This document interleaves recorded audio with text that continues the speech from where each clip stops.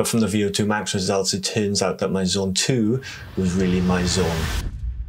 Smartwatches like this Garmin one have a metric called VO2 max and also show you your heart rate training zones. Today we're going to be using some fancy lab equipment done with a company called EnduroPrep to see how accurate these watches really are and should you be trusting them with your training. So your VO2 max is your maximal oxygen consumption, and basically it's how much oxygen a person can utilize during intense exercise. So for this test, we're going to be using a mask, which is going to measure oxygen coming into the system and the amount of carbon dioxide going out.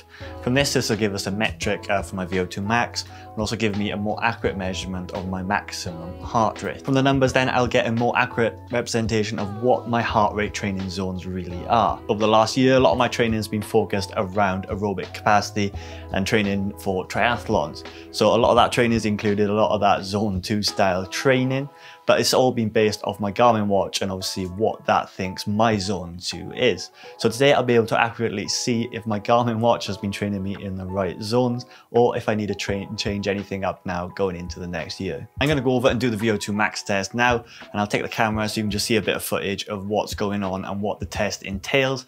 After that then I'll sit down, show you all my results which are on my Garmin watch and then compare them against those test results. So on the day I did 2 different tests. I didn't film the first one as it was incredibly boring, but it was a rested metabolic rate test. I essentially sat there in a chair for 15 minutes breathing into that tube to see how many calories I burn throughout the day. So that then gives me a number, and then on top of that I can put the amount of calories I burn during exercise and throughout the day to give me my total calorie expenditure for the day. So that is really accurate and good if you're looking to either gain weight or lose weight. Then from there, we went to the bike where we did the actual VO2 max test. So there are 2 different types of tests. You can do obviously one on the bike and one running. I'm going to do them both and I'll show you the running one when I actually do it. But the treadmill was broke today, so we did the cycling one first.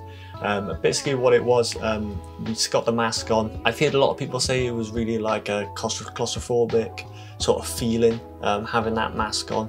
But honestly, it was fine. It was like just breathing normally. You get used to it very quickly. It was actually harder breathing into the tube when you're just sitting there for 15 minutes. So when it's all strapped to you, nicely, and you don't have to hold anything, it was actually really easy.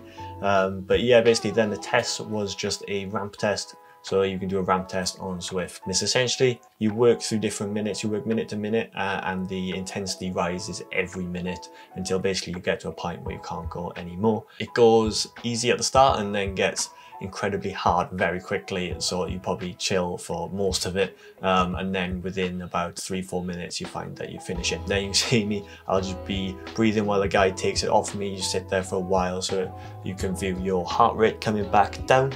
But that was essentially all the tests. It lasted about 15 minutes. Obviously depending on how fit you are, you could go for 20-25 minutes or 10 minutes. And that was essentially all it was, and that was the end of the test. So now we are back from the test and let's have a look at the results. So we'll start off with the VO2 max, and according to my Garmin, I don't know if you can see this, but my Garmin, get off my head.